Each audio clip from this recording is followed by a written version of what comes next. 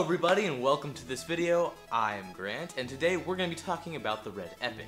Now for those of you that don't know what Red is a digital cinema company that makes these kick-ass cameras. I mean, these things are not only shooting 4K like the industry standard right now for a film, but they're shooting 6K and the soon-to-be 8K weapon sensor.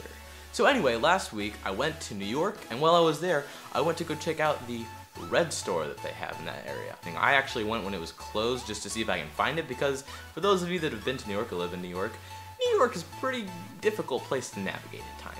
The next day, I came back to Red, and I went in and I got to hold a Red Epic.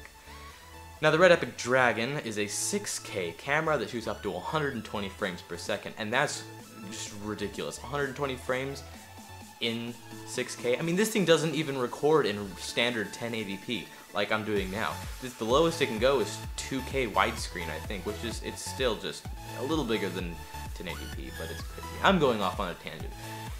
Anyway, the Red Epic, and I also got to hold a Red Scarlet, which was just phenomenal. Another day that I came in, I actually got to record on one of these cameras, and even though I did not get to take home the footage, which I was pissed about because I wanted to show you guys, the cameras were amazing.